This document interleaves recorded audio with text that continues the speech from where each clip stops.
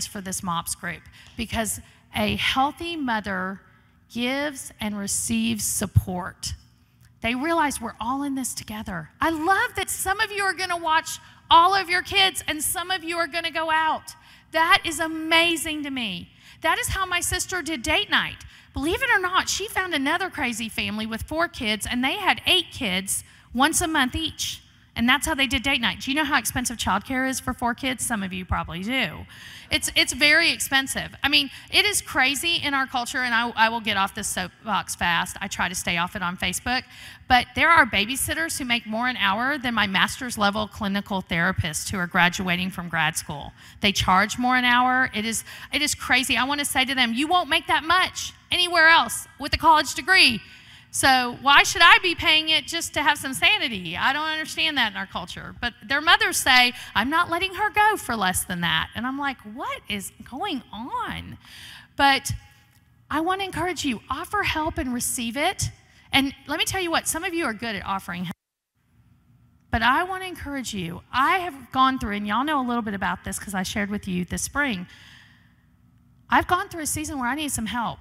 I mean, I had major surgery. My husband's twin sister died in January. My son developed separation anxiety from that. I developed some health care issues from the NSAIDs, from the surgery and the stress of it all. And then my grandmother, I haven't seen y'all since then, in June almost died of pneumonia. And she is precious to me, 94 years old. And my dad has one of those families with lots of drama that is enough to just literally suck the life out of you as it is.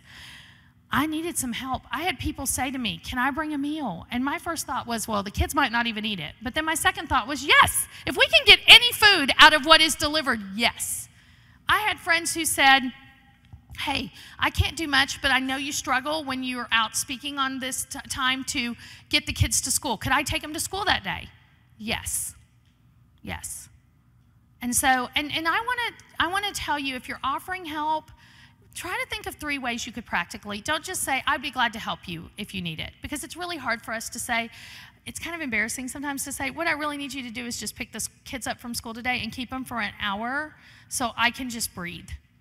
That's hard to say. But if you offer that, you know, sometimes I'll offer that. Could I help you out? I know you're a new mom. I have one of my daughter's friends, her mother had a baby. And one of the things I could say to her is, can I get the kids one day and just take the older kids home with me? Can I bring y'all a meal? What can I do? Just asking a couple of very specific things.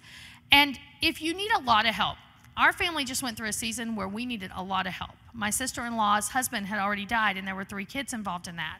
And so in the midst of stories like that, sometimes you need a lot of help. And guess what I had? I had this woman who said, here's what I want to do to help you. I had the spiritual gifts of organization, so I'm going to organize your help. Because one, you suck at receiving it. So I'm going to make it so you don't even have to say yes.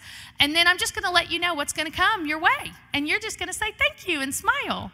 And that's sometimes what you need, is someone to organize your help in the process. So I really want to encourage you to be a person who gives and receives help, because it does take a village to raise our kids. And honestly, that's how God created it to be. That's why Scripture says it's not good for man to be alone.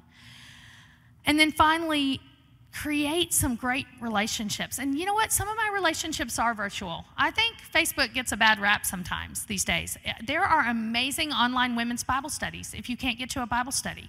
I am part of a Voxer prayer circle, and we pray and throw our needs out there and cry in the middle of Voxer some days. I have been guilty. And it is helpful. And so I would say, even if you need to do it in your pajamas, one of the ladies I've referenced, Jill Savage, has a Better Together Mom's Bible Study going on. You read the book, you talk on Facebook, and you share with each other your heart. And sometimes you get a little vulnerable, but it's private, it's locked down. You know, your neighbor's not going to see it, or your mother-in-law, if you happen to reference her in the process. So I want you, as I leave you, to think about these aspects of a healthy mom, because I know your first thought is, how can I come to MOPS and learn how to be a better mom for my kids? And I would say the first thing that you want to do to be a better mom for your kids is be a great woman, be a great child of God, be a great person, and the other will come very naturally out of that. I'm passionate about that. I believe that to be true, because that is what your kids need, is just you. And not you trying to be everything else, but you just trying to be you with them. And that is good enough. So let me close this in prayer. Father, in a world, as my sister often says, a bigger, better, more, may we embrace your grace and your love and your peace that comes with enough. And I pray now as we talk about these things in our groups, that you would just lead that discussion and that there would be meaningful discussion in that. And I ask these things in Jesus' name.